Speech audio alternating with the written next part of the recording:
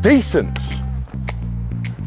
Hello Electroheads and welcome to the Decent. This is one of the very cheapest electric scooters that you can have right now, alongside the likes of the Bird, the Pure, and the king of budget e-scooters, the Xiaomi M365. But this budget e-scooter has a couple of special tricks up its sleeve that really set it apart from the rest, and for my money, make it the best cheap electric scooter. Let me explain.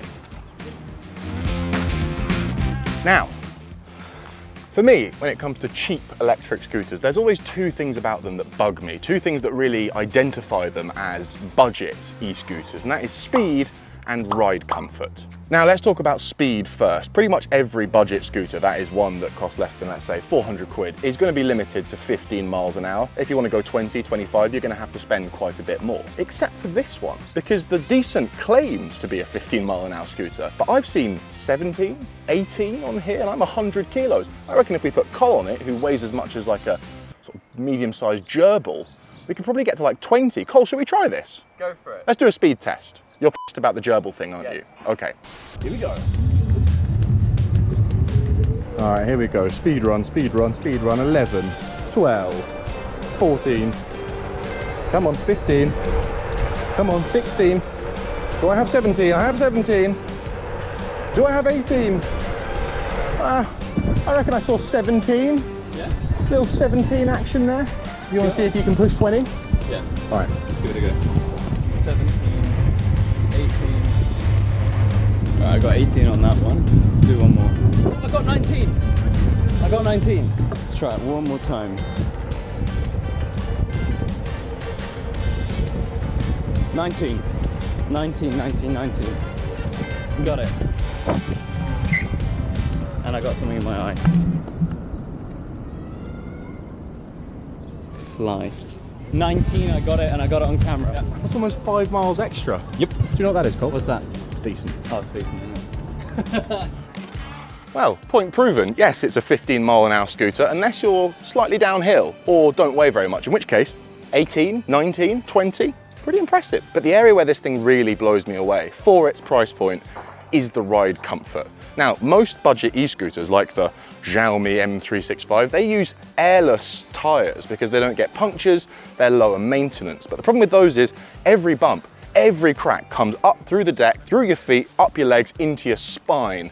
And as a result, you've just got to be really careful riding them. You've got to keep your knees super soft. You've got to look out for any hazards on the road ahead, because any crack in the road that you miss could be your last. But with the Decent, they have opted for these big, squashy 10-inch pneumatic tires, and they are an absolute game changer. They almost work as suspension. They just give you a little bit of give, a little bit of squish. It's not the same as having proper shock absorbers, as you'll see on higher end scooters, but for the money, the ride on this thing is like a Rolls Royce compared to other cheapo scooters. Now, those extra couple miles an hour of top speed, pretty impressive. The ride comfort from these big squashy tires, very impressive. But now I need to tell you about this scooter's party piece, because the Decent has a feature that I have yearned for on every e-scooter, electric skateboard, EUC that I've ever ridden at any price point. This is the first one I've seen that actually has it, and it's, well, it's this.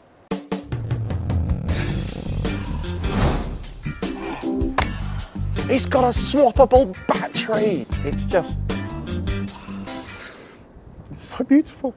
If you ride an EUC, an e-scooter, an electric skateboard, you understand why I'm so excited about this. Modern battery technology, it's pretty good, but my electric skateboard's only got 10, 11 miles of range, and I want to go for rides that are further than that sometimes. This is the feature that I have been yearning to see, and it's on this budget electric scooter. Now let me show you just how straightforward it is to swap a battery out on one of these bad boys. You're out on the road, having a jolly old scoot. Oh no, low on battery. If only I could, oh wait, I can. Pop up the top, unscrew the screwy thing, remove the big boy, swap out for the fresh one, get in there, re-screw, scooter on, I'll see you later. But don't leave the battery, don't leave the battery there. You're gonna need that. Tell you what, another application of that swappable battery that's just occurred to me, self-defense. Hey, give me your scooter. Oh, my scooter? You want my scooter, mate? Yeah, yeah. I'll give you my scooter. I'll give you my scooter!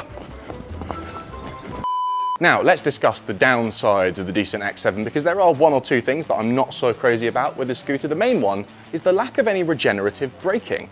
I've never seen an e-scooter that doesn't have them. We've got the classic disc brake here, we've got the classic scooter brake at the back, but there's no regen brake to allow you to recharge the battery under braking. Bit of a shame. My guess is that they've omitted that feature in order to keep the price of the scooter down. Now, the knock-on effect of that is fairly underwhelming range. This is claimed to be a 15-mile range scooter. I personally have been seeing about half of that. But it's worth keeping in mind, I'm big and heavy, I ride quite quickly, and actually, range doesn't matter that much when you've got swappable batteries, baby. Well, boys and girls, that is about all there is to say. Decisively the best budget electric scooter that we've tested on this channel. With its big, squashy wheels, with its impressive speed, with its swappable batteries, it blows the likes of the Xiaomi M365 out of the water. If you're looking for a cheapo scooter that you can actually ride on the road and feel safe, get yourself one of these, lad. Thank you very much for watching. Make sure to like and subscribe. See ya.